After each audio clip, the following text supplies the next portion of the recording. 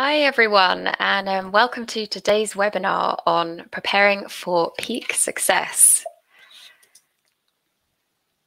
My name's Camilla and I'm the Content Marketing Manager at Relevance. My role involves a lot of researching, writing and talking about e-commerce. And I'm joined today by Tom from Think Tribe. Tom, could you introduce yourself to everyone, please? Yes, good afternoon, everyone. I'm Tom Challoner, Strategic Account and Partnerships Manager at Think Tribe. I look after not just the Partners channel, but also account managing some of our strategic accounts for the past 6 years. So hope to be able to bring some real experience in the performance testing world to your peak preparation. Thanks so much, Tom. We're really happy to have you here with us today. Thank you. We will have time for questions at the end. So if you do have any questions throughout the presentation, you can just pop them in the questions box that you should see on the right-hand side of your screen. So before we get started, I just quickly wanted to talk about who we are. Relevance is a versatile decision and personalization platform for commerce-driven businesses. The platform gives you the power to maximize customer experience, conversion, and loyalty. It offers an incredibly wide range of personalization tools and integrates with all the elements of your existing tech stack.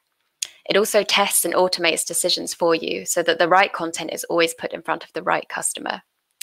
The platform gathers data wherever customers go, then brings it all together in one place with existing data, showing real-time behavior and insight, combined with the power to act on it. Our product features include cross-channel personalization, dynamic images, product recommendations, data capture popovers, triggered emails, geo-targeting, social proof, and the list goes on. Ultimately, we help digital marketers achieve their goal of boosting customer loyalty and revenue by creating an optimized journey across all channels and devices. And on average, our customers see 25% of their online sales influenced by fresh relevance. We're trusted by hundreds of leading digital businesses across retail, publishing, and travel. Hopefully you see some familiar logos there. And we're joined today, obviously, by Think Tribe, who are an award-winning, fully managed performance testing, helping ensure fast and error-free customer journeys and delivering revenue at the most critical times. So on to the good stuff, preparing for peak season success. In recent years, Black Friday marketing has reliably delivered additional traffic and sales, but the pandemic has obviously caused a dramatic shift in consumer behavior. So it's no surprise that the e-commerce traffic for Black Friday last year looked a little different. Web data from our own clients once again showed peaks on Black Friday and Cyber Monday, but the pattern last year was different to previous years. In previous years, we saw traffic building through Black Friday week with 3 peak days of Thanksgiving Thursday, Black Friday and Cyber Monday, and then remaining at about 120% through Cyber Week and towards Christmas. Well, last year we saw smaller peaks. So Thanksgiving Thursday was completely gone. Black Friday was at 173% and Cyber Monday was only 142%. Significantly, Cyber Week was gone too. So that whole week, including Cyber Monday, averaged 103%, which was slightly lower than the week before Black Friday week. The bottom line is that it's still an unprecedented time. And if marketing was ever a fire and forget process, it certainly isn't today. So you'll need tools and tactics in place that allow you to maximize your performance and adapt quickly to changing consumer behavior. So with that in mind, I'm going to talk you through 8 practical tactics that you can implement now in time for peak season. So the first tactic is dynamic hero banners. You can really fill your shoppers with festive cheer as soon as they open your email with a holiday-themed hero banner, and you can delight them even further by adding personalization. So in this example, Animed Direct uses a dynamic hero banner for their Christmas launch email. The company collects zero-party data, which in this case was the name of the customer's pet, and they pulled in this data into the dynamic banner to make the email extra memorable and attention-grabbing. So you can see the name Aiden on the Santa hat there, which would really grab each customer's attention. The second tactic is dynamic pricing. So Christmas sales and discounts obviously means that prices are a lot more fluid during this period. So it's important to deliver the most up-to-date pricing to your shoppers to avoid frustration and lost sales. FFX uses dynamic pricing in their email marketing, so they serve customers live pricing at the time of opening the email. Tactic number 3, countdown timers. This is a really great way to create urgency and build excitement around festive sales, and they're proven to increase voucher redemption by up to 15%. Here we have an example from BuyAGift. They included a countdown timer in their marketing email to highlight their one-day only festive sale. And in this example, Oak Furniture Land used a countdown timer in their data capture popover to build excitement and encourage sign-ups to their Black Friday discount alerts. Which brings us on to tactic number 5, discount codes. What better way to show thanks to your customers than with a coupon? Not only will your customers feel appreciated, they'll be more likely to treat themselves to a purchase. It's important, though, to make sure that your coupon is dynamic so that any customer who opens your email after the discount has expired will see coupon expired text rather than an out-of-date coupon, which obviously isn't a very good customer experience. You should also make sure that your coupon follows shoppers from your marketing emails to your website and vice versa to increase exposure and redemption rate. In this example, Iconic Lights displays a dynamic banner to new visitors to their site, offering a discount on their first order when they sign up. This has 2 purposes. The visitor identifies themselves with their email address and they're tempted to make a purchase. So it's really a win-win. And this is a fun example from Bose. They made a really nice interactive scratch card discount code in their marketing email. And the 6th tactic is product recommendations. So when it comes to online shopping, choice paralysis can be a real problem. With so many options and so little time, shoppers can be left feeling overwhelmed and unsure about their festive purchases. That's where product recommendations come in. By including personalized recommendations and gift guides in your email marketing, you can save shoppers time and help them pick out the perfect gifts to put under the tree. So ViaVet here uses conversion boosting social proof in their marketing emails to recommend their popular products. By displaying popularity messaging and star ratings here as well, they signal to customers that these are really trustworthy products worth adding to their Christmas shopping lists. Not all shoppers have the same spending power, and your shoppers might be less inclined to click through to your website if they see products outside of their price range. By recommending products in different price categories, Karen Millen gives their shoppers options that suit each budget. This tactic is also effective when used on your website. So for returning customers, you can use behavioral data to suggest products within the shopper's most browse and purchase price range. And for new visitors, you can use tools such as our price affinity predictor to recommend products in the price level most likely to convert that individual shopper. Tactic number 7, triggered emails. So with deals coming at them left, right, and center, Black Friday shoppers can find themselves hopping between multiple websites and devices to secure the best deals. For shoppers who might have got distracted and switched to another website before completing a purchase from your store, you can win them back with cart and browse recovery emails. Z&Co sends cart abandoners an email with details of the carted items and a reminder of their Black Tag event. Another type of triggered email worth adding to your Black Friday toolkit is price drop alerts. You can use these emails to let everyone who has shown interest in the product know that it has just got cheaper. And sales uplifts for these types of emails average 3%, so it's really a Black Friday essential. In this example, Columbia alerts shoppers who have browsed a particular shirt that this product is now available at a lower price. They use prominent product imagery to remind shoppers of the item, and they entice them with their fun, reveal new price call to action. So the penultimate tactic, social proof. In marketing, authenticity really goes a long way. So using real people in your campaigns can build trust and resonate with your shoppers and also reduce return rates. When festive celebrations come around, customers aren't necessarily in the mood for shopping. So why not provide alternative ways to interact with your business? Email is a powerful tool to provide inspiration and turn customers into brand advocates. Killstar adds user-generated content to their Christmas marketing emails to show shoppers what their products look like in real life. 1 in 3 shoppers actually prefer to see a product as it's worn or used by real people, as opposed to professional product images. So it really pays to use this social proof tactic. This email from Karen Millen invites customers to share their festive photos of the brand's clothing. This not only helps generate social proof content, but it also encourages shoppers to follow the company on Instagram. And we've made it to the final tactic, fulfillment options. So when asked about their festive shopping top priorities, 41% of consumers said free shipping was the most important factor for them, and 35% said fast delivery, and 24% said clear and simple returns policies.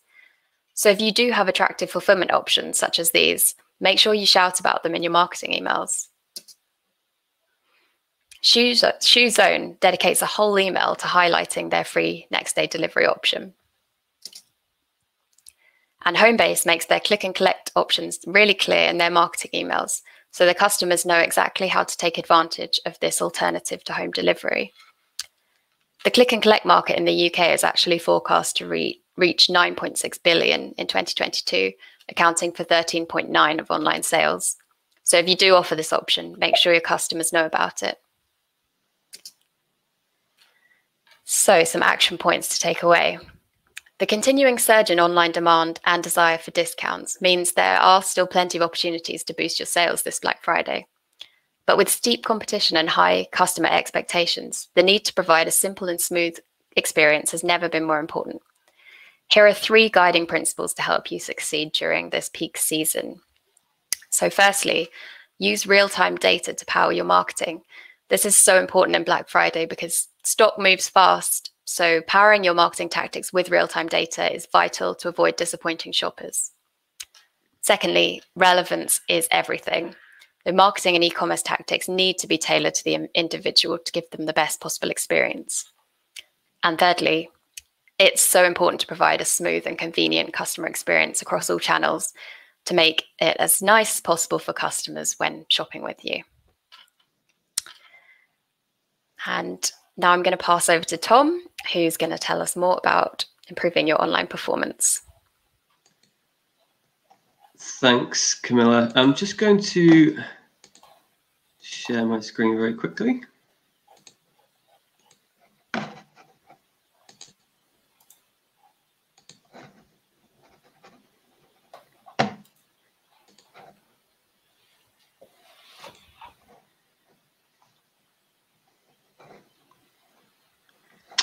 Okay, so thank you for inviting us along today to be able to share some of our experience and knowledge in the preparation for Black Friday. And not just Black Friday, this also appeals to any peak of which you may be going into as a business. So I think maybe to put this into context, really to explain a bit about what we do and who we work with. We work with a lot of very high-end retailers, people like Ted Baker, Ralph Lauren, LK Bennett, Dixon's Carphone, Bowden, FitFlop, Ted Baker, to help them provide their customers with a fast and error-free website experience during peak through a couple of our managed services. And I think it's fair to say, if you as a consumer have shopped online during Black Friday, if you as a consumer have shopped online, probably in general, you will have been on one of our customers' websites, and you will have had a good customer experience, because the bottom line is we are the prominent supplier in this area. So, peak traffic, let's focus on Black Friday, because Black Friday, or really any peak, provides you as a retailer with a golden opportunity to gain new customers, to introduce them to your brand, and to increase revenue. And I said it's not just Black Friday, it's other seasonal peaks. If we're talking about holidays, it may be January, or if we can still go on holiday in the future abroad. It's if you may be a florist or a chocolatier, we may be looking at Mother's Day or Valentine's Day. And it's these seasonal peaks, both known and unknown, because we've all seen the rise of social influencers. We've all seen people like Kate Middleton in a new dress, for example, or anything like that, driving really large amounts of traffic to our websites. And to be honest, these unknown peaks can be a massive problem because we're just not ready for them. We don't know whether the infrastructure is in place. We don't know what, there's so many unknowns, and we need to make sure that you can take the opportunity, grasp it with both hands to make sure that we can maximize revenue during those sorts of things. So testing shouldn't just be seen as testing for peak, load testing or capacity testing.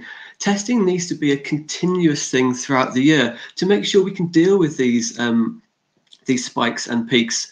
So the question I ask you all today is, how are you ensuring that your customers are experiencing a fast and error-free journey during peak?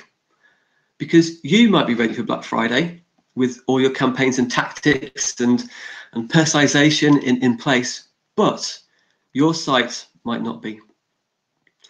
So what do I actually mean by your site might not be ready? Well, you need to make sure your product is actually viable.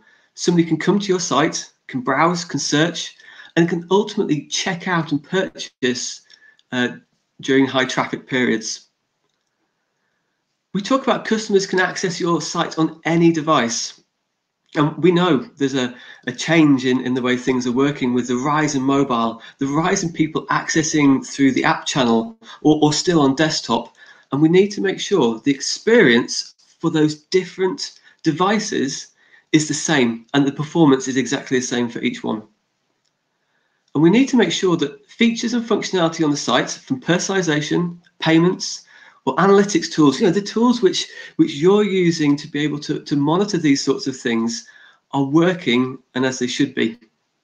And of course, there are a multitude of other reasons why your website may not also work during this period. It may be that there's things to do with the hosting of the site. We've all seen fairly recently a major hoster go down and impact websites. It may be a configuration on the servers. I don't want to get into the technical side of things today, more of the practical side of the way that we can deal with these things. And for this, load testing is one part of the solution to make sure that we can handle this big volume of traffic. But we know that most of our very successful retail customers don't just test frequently, but do that in conjunction with our managed monitoring service. So the load testing, we talk about testing at scale. Can we deal with these peaks? And the monitoring, we start talking about, well, actually, what does our website look like through the eyes of our customers, not from the technical back end? How are our customers interacting with the website, and can they actually check out? And the most important thing is, what is stopping the customer from purchasing our products, and how can we identify and fix that problem?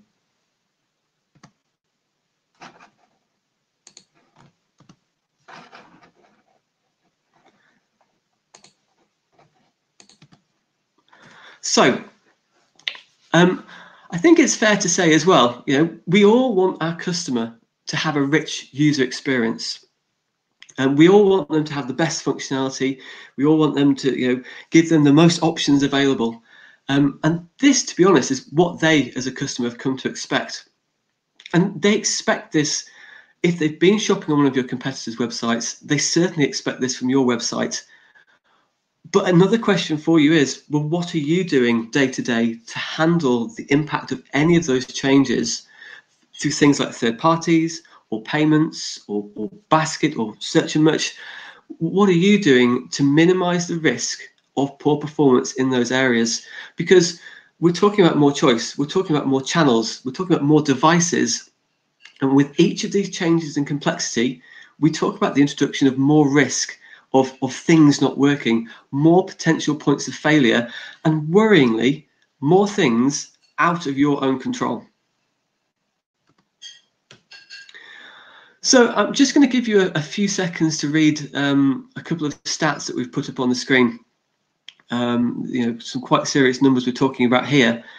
and it may be sort of news to you and to me in some ways as well. But another stat we can talk about is in the future of customer experience reports. PwC surveyed 15,000 consumers, a good sample number, and found that 1 in 3 will leave a brand they love, not just they like, not they just want to buy off, a brand that they love after one bad experience. While 92% would completely abandon a company after 2 or 3 negative interactions. These are lost sales that you can avoid by planning properly for peak and minimizing some of these negative user experiences. Some more slightly worrying statistics in some ways, and I do apologise, I hold my hands up, this data is from 2017, but we have to assume it's the same today in 2021, and probably is going to be very much the same in 2025, but people talk a lot about page load speeds, and people talk a lot about the homepage in particular. You may call it a hero page, but we know the homepage isn't just the page that people land on. And we have a lot of traffic through campaigns such as emails or any other channels that's getting people to land on the PDPs and the PLPs. We need to look at web performance, not just in the performance of a single page, but in the end-to-end customer journey, the way they use your website, the way where they land, how they interact. Are they searching? Are they using categories? Are they using a wish list, for example? And make sure we actually have a view on every single step of their user journey. Because how long is your customer willing to wait? And we can see some really scary page load time bounce rates here, but we need to think about this as well. It's not just desktop. What do these figures look like on mobile? What do these figures look like in the app itself? Because to be realistic, all of these times and all of these figures are exacerbated when we put them under load from traffic. And I want you to consider the fallouts of poor performance. You prepare for peak, but your infrastructure or your third parties let that preparation down. You've spent your budget on driving traffic to the site, but they're unable to transact. There's increased pressure on your customer services team to answer disgruntled customers. And worst case, the business has failed to achieve its target due to issues on your website. And I think personally, during peak periods, I spend a bit of time on Twitter. As you know, Twitter's where people feel like they can say anything, particularly about websites and poor website performance. The couple I've picked out here, they're actually quite nice compared to some things that we've seen, but it can be and is very, very damaging to your brand. We say, what is the cost of poor website performance? Well, damage to your brand has got to be right up there. Something we can't quantify sometimes in terms of revenue, revenue being up there too.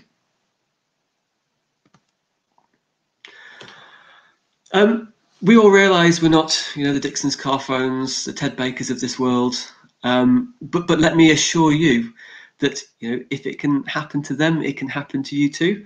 We see quite often the likes of John Lewis, Argos, big brands really struggling with the traffic that they actually get on the website, and it's learning from these what maybe call them mistakes, learning from what the big guys are doing in some respects to see whether you can do similar.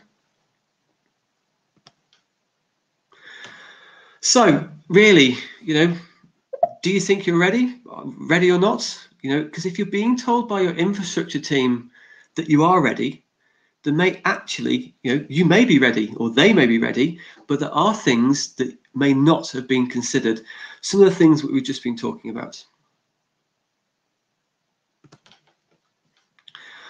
So really, where do we come into this? Well, I maybe should refer to ourselves as performance experts, because by working with these brands, we have a lot of experience in offering real-time data on where the problems are, what is causing the problems or the bottlenecks, and actually giving you the data that you need to fix where these problems are. In terms of being ready for peak, we talk about performance testing. it's a managed service. You don't need to do these sorts of things yourselves. We realize, that in e-commerce and marketing and some IT teams are quite small. Well, we provide the resource to run this in conjunction with you, a collaborative approach. I think, it's really nice to hear our clients say, well, we treat you as a member of our team.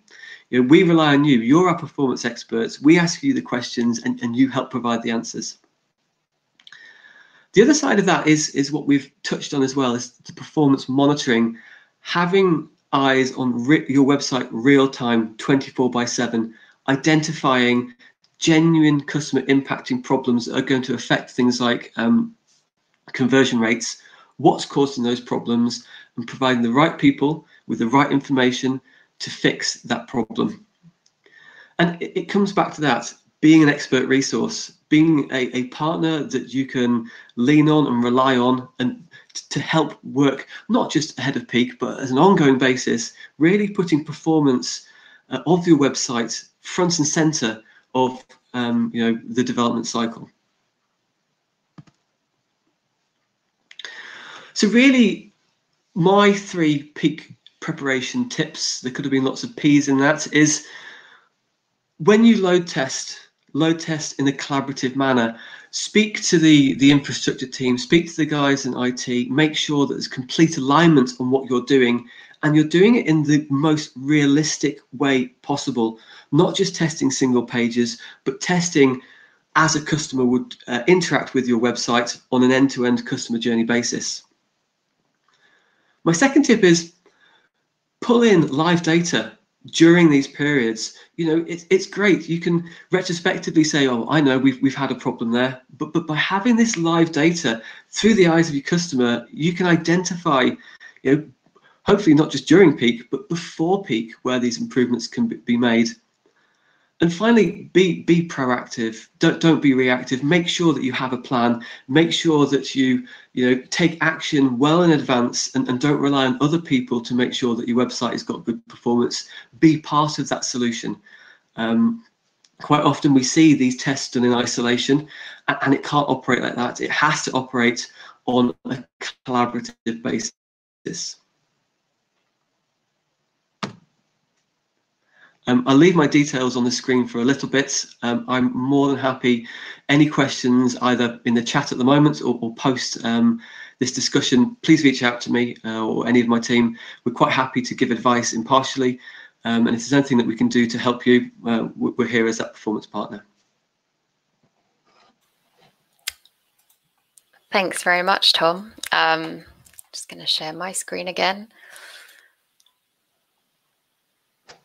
Yeah, it's so interesting. And I think, as you said, you can have all the best tactics in the world, you can have all your personalization, but if your website isn't performing well, you're not really going to be reaping the benefits of that. And obviously Black Friday is a massive peak time. So now is really the time to start preparing to make sure that your website is the best it can be. So if you're interested in seeing more, learning more, and being inspired by more examples from other brands and retailers, you can check out our Ultimate E-commerce CRO Lookbook, which is available at that link. And I think it's also been posted in the chat there. That's available on our website now.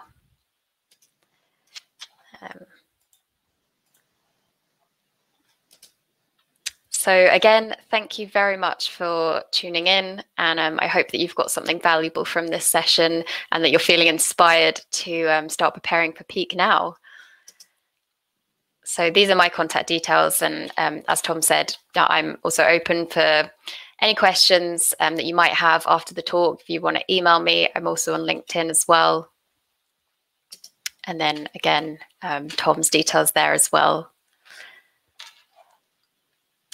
So I think we do have time for some questions now, which is always good. I'm going to start with a question that we got in for you, Tom. You mentioned that some of your clients use both load testing and monitoring. What benefits does this bring them? I think there's a multitude, because we touched on this previously. It's having this total view of your website. It's knowing, I mentioned a few times, it's all about de-risking the chance of poor performance. The monitoring side of things means that the clients can identify quickly on releases any genuine customer impacting problems.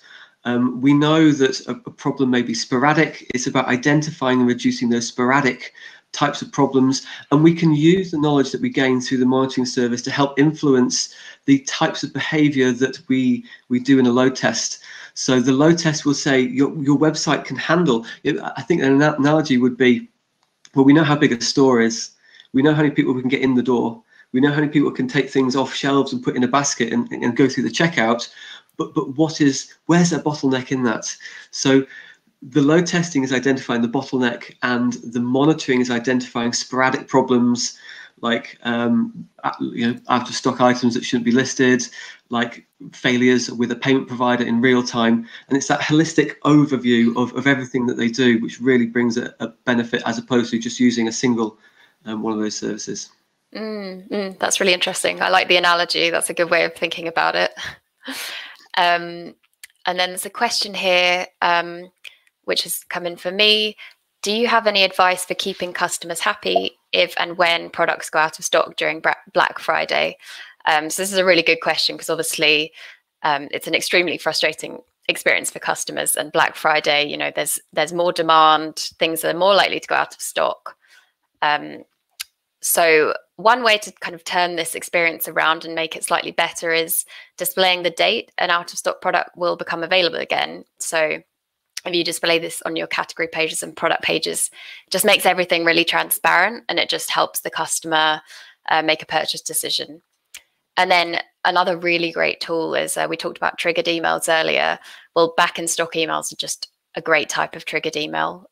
So that's when you alert shoppers who have browsed a particular product that was out of stock. You alert them automatically when it comes back in stock.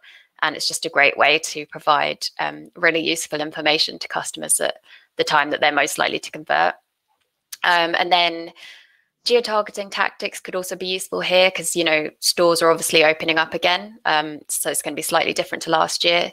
So you could use geotargeting to maybe display in-store availability and maybe like nearest store to the shopper, which would be useful. And then we have another question for you, Tom. Can you give me an idea of how long it would take to bring a new customer live on both services? Oh, okay. I think the headline here maybe is, you still have time before Black Friday. I think for both services, conservatively, unless there's anything extraordinary which we don't know about, there's maybe 6 to 8 weeks, which would enable a good bedding in period too, would give you that safety net that everything would be working ahead of peak. Again, it depends on the complexity. If we're talking about the Amazons of this world, when we'd have to stretch that out somewhat. But for a mid to upper tier retailer, 6 to 8 weeks, both services would give you that peace of mind that you are ready for Black Friday, and on an ongoing basis would have eyes on your website. It's a question we get asked a lot, because it's people think there's a lot of technical change that needs to happen to get things in place. It's not. It's all light touch. It's all managed. It's just making sure that we can get the traffic onto the sites to see what's going on. Everything else is done by our tech teams. The hardest bit sometimes is just getting whitelisted for IP addresses. Everything else is managed by ourselves. So yeah, 6 to 8 weeks. There's still time. Great. And then we have another question. How are you anticipating Black Friday traffic this year compared to 2020? I don't know if you have any thoughts on that, Tom. We all talk about the rise in Black Friday traffic, and I don't know when it's going to stop. I can see this year, last year was a massive unknown, and we saw an increase. This year, we have to say it is still an unknown, but I'm going to go out there and say we are going to see higher traffic levels. We had clients last year saying, well, we're going to go 70% higher. No, actually, wait, we're going to go 120% higher than we had done before. This year will be bigger. We're still, nervous. There's some level of nerves about still going out. More people are used to shopping online, different demographics, different devices. So yeah, we're still on that upwards trajectory in terms of traffic levels. Yeah, I think it's an interesting one because last year, obviously, there was a huge surge in online shopping and there were loads of novice online shoppers who hadn't shopped online before. But I mean, this year, potentially, there's going to be less novice shoppers. So more people are used to shopping online. So yeah, maybe we'll see more demand. But then also thrown into the mix is the fact that stores are reopened.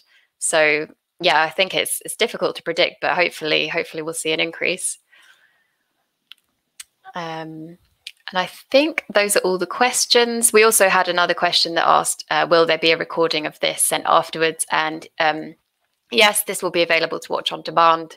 So if you want to watch it back, or if you want to send it to any of your colleagues who might have missed it, that will definitely be available for you. So unless there are any other questions, if you do have any other questions, feel free to pop them in now. But yes, thank you very much for joining us. We're finishing slightly earlier today, so you can go and have your lunch or take a walk around the park, whatever you do in your lunch break. Yes, and thank you very much for joining us, and feel free to send us any questions that you might have afterwards that you might want to ask separately.